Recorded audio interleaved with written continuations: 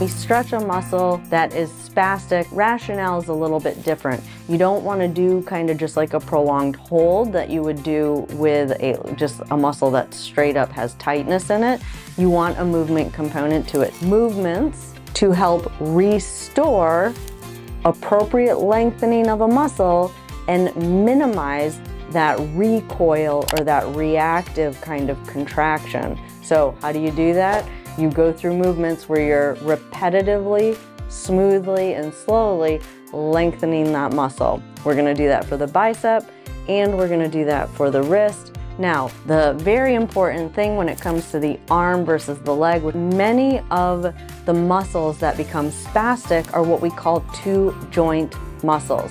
So the bicep is a two-joint muscle, and what that means is you can block the arm in extension and you can work on shoulder movements, and you're gonna be getting that component, right? You're gonna be getting that rhythmic lengthening of that muscle, getting the muscle used to lengthening.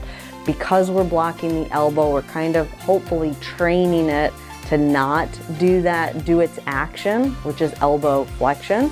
So we lengthen, or we block the elbow in extension, and we move the shoulder, and that way we are lengthening that bicep muscle, but we're putting a block on the main action of that muscle to try and kind of minimize or discourage the muscle from doing that involuntary contraction.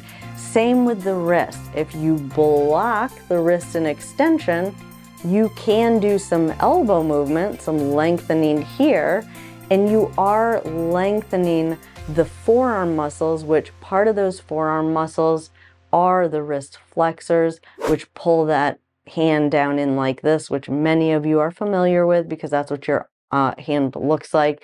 That is due to spasticity. And again, it's probably a combination of spasticity in those wrist flexors, but also tightness in those wrist flexors as well.